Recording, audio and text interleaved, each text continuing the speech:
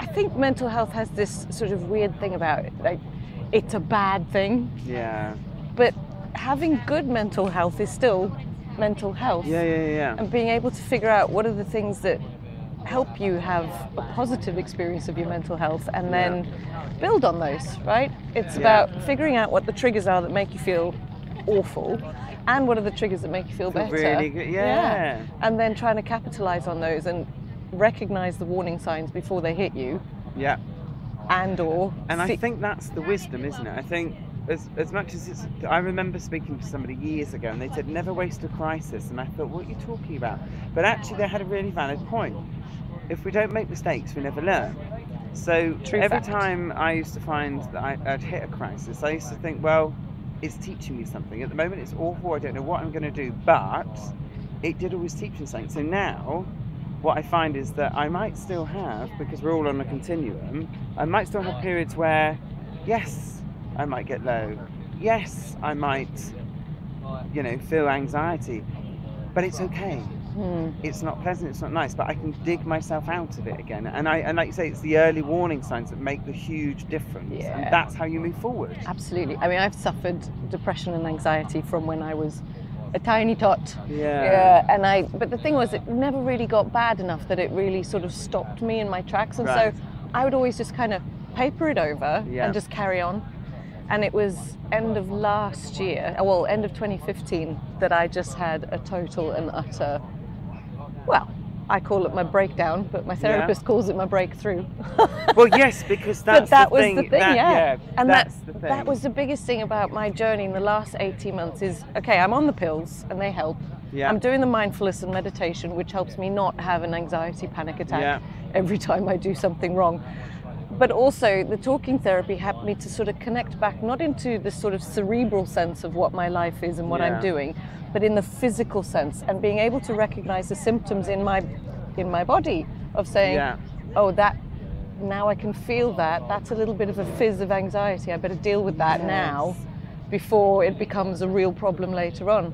So it's really been about connecting back into the physical sense, and that's why I'm doing the race as well. So this race, it's not just a little run around the 5K park. This is massive. It is. I'm going to be on a boat for about 6 months, covering 20,000 miles on a yacht.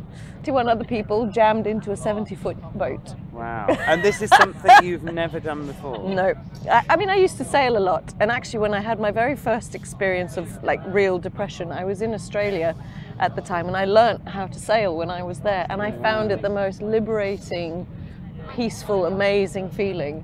And so that for me is now me doing my self-care, is to say, let's go away from all of these expectations that I have of myself and people have of me, and find a way to get back to something that I love to do. And it's that self-compassion, and I think that you so eloquently just summed up there. You know what? People, and myself, when I was first diagnosed with many different titles, and I was like, I don't care about the labels, just tell me what I'm going to do with it. Exactly. But I think you feel like it's a death sentence. Yeah. But actually, do you know what? My life's never been so colourful since I've been able to learn skills, embrace myself. And because I think we've both been to those kind of difficult places, do you know what you think? I'm going to do it. I'm going to try everything. And if that doesn't work and I don't enjoy it, fine. But at least I think it actually liberates you. It makes me much more humbled. I have greater humility for people. And I just think what keeps me well, similar to yourself, is mindfulness. I look at my diet. I look at my exercise. I look at all the holistic stuff I can do.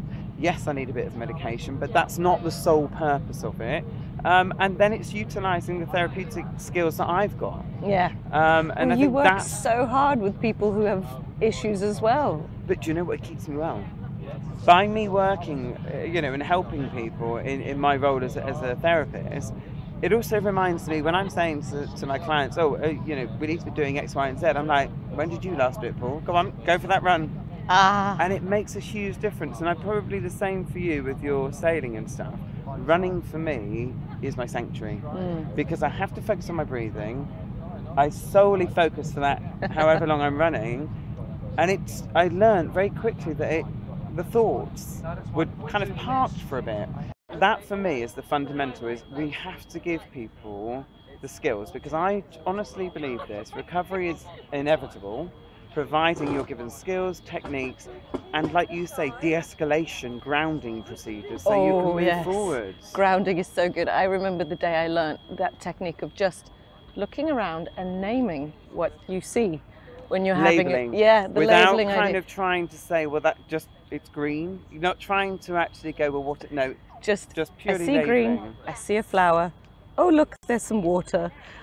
And it was the most fascinating thing that you get yourself into a real tiz in a panic attack, and then to just be able to bring it all back down again. Yeah. Breathing. Rather than be caught up in the whole emotional distress of stuff.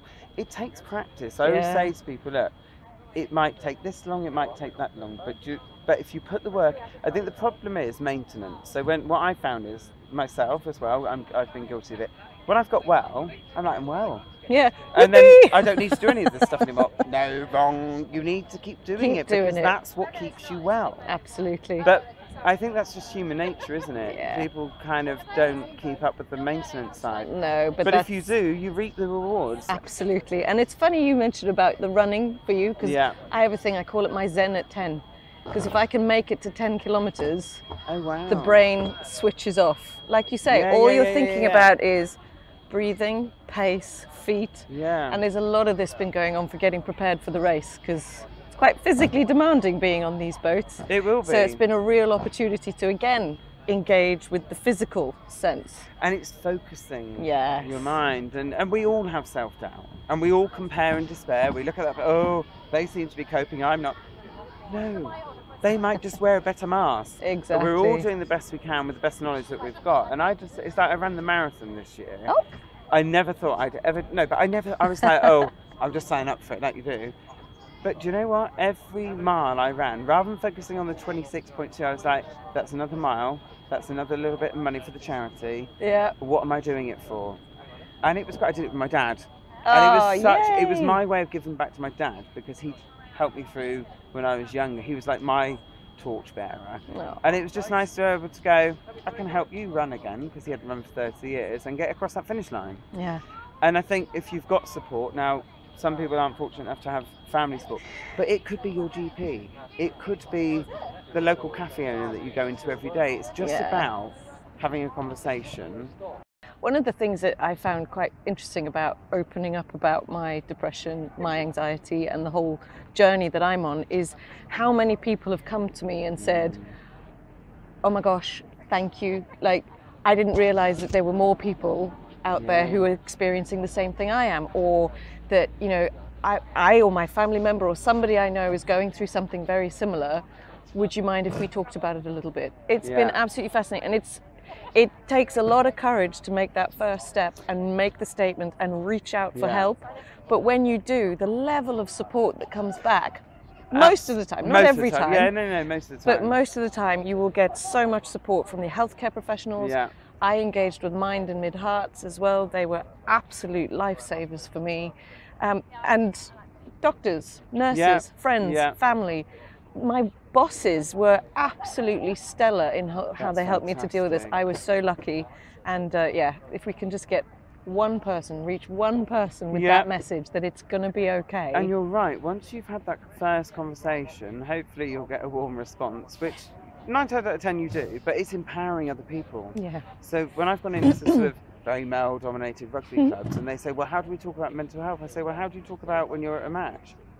And I say, have you ever felt, a little bit anxious? Oh yeah, I think I have actually. Well, that's a form of mental health distress potentially if it escalates. Oh right, actually, I think I might have felt depressed. And you almost give them license then, because you're saying it's okay. Yeah. It's okay to not be okay. Yep. And I think that's one of the greatest privileges I find now. I suppose I've been lucky that I've not really had that much negative response. But it is enlightening, because the statistic is 1 in 4. But that's 1 in 4 that go to the doctors. We know that it's probably 1 in 2. Every 2 people at any point, they might not have a diagnosable mental health problem, but they will be experiencing acute distress of some sort. Exactly, and it might be transitory, it might be something that they experience and then never experience or environmental. again. It could be just environmental. This is why people are fearful. I mean, it's like cancer was 30 years ago. Well, if we talk about it, something might happen, but if we ignore it, then it's not going on. And it's the same kind of thing. And I see a lot of people and I think, we can prevent further trauma if we can help you now, rather than waiting for it to get to a later stage of escalation. Yeah, and the same as with cancer. If we're getting in much earlier and educating people, one of the things that frustrates me most is that you go to school, whether it be primary school, high school, the majority of them, you get sex ed, religious education, biology, science, you name it, but does anybody ever talk about mental health? And no, because on the and that's exactly the age when you need people to understand the feelings that they're going through and how to deal with them and where to go for help if they need it. And you're right, because on the PHSE framework, mental health is kind of like this little part, but actually if your mental health's not well, your physical health will be impacted. And everything else goes to pot as well. What I notice also for most of us, when somebody's not experiencing good mental health, is that they do all the necessity things, like pay bills and and the pleasurable things just get chucked. And it's like, actually, this is when we need to invest in every pleasurable thing that you could possibly do, because actually it is a matter of life or death to a certain degree, because you need to be able to get that enjoyment back. Absolutely. So, but no, it's great. I think it's great that actually we need to connect. One of the 5 steps to well-being that I know is to connect with yourselves, connect with nature, connect with people. Amen to that.